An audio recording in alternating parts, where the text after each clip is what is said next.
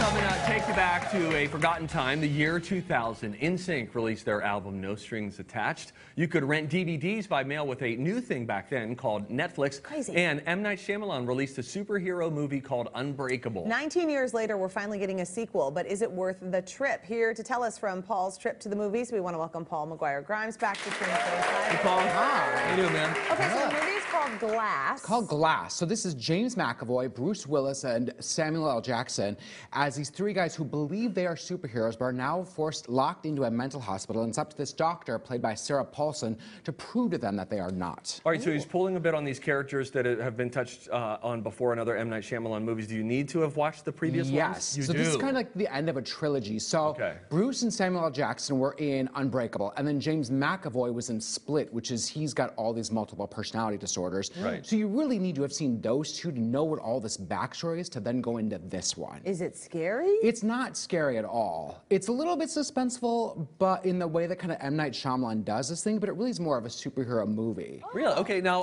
M. Night Shyamalan, and don't give anything away here, I know you won't, but he is known for his what? I didn't see that coming ending that sometimes really, like they're executed well and other times they fall flat. How's this one? Well, this has the twist that you come to expect, Yeah. but I really wish that the twist that he gave in this one would have been explored earlier on in the movie. Oh. I think he spends too much time with all these kind of random concepts and ideas that he doesn't fully dissolve. Then we get to the twist, and I'm like, that's really interesting. Why didn't you explore that throughout the rest of this movie? I see. And the actors are all great. James McAvoy is a phenomenal character actor. Yes, and he you is. love Samuel L. Jackson. Bruce is great.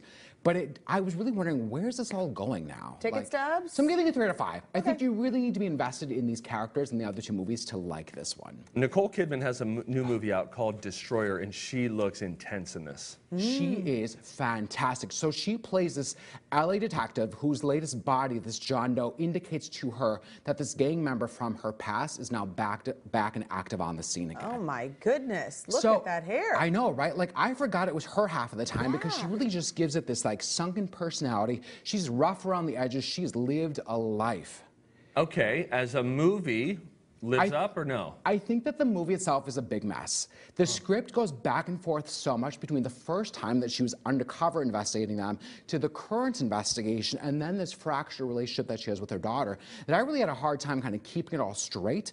And then this has a twist and a reveal at the end. And by that point, I was like, what did I just see happen? Like, what order did this all happen in? So she had an amazing performance, but the movie is a disaster. Yes, and like Sebastian Stan is in it, Tatiana Maslany, Bradley Whitford, all of them are really good and really physical performances.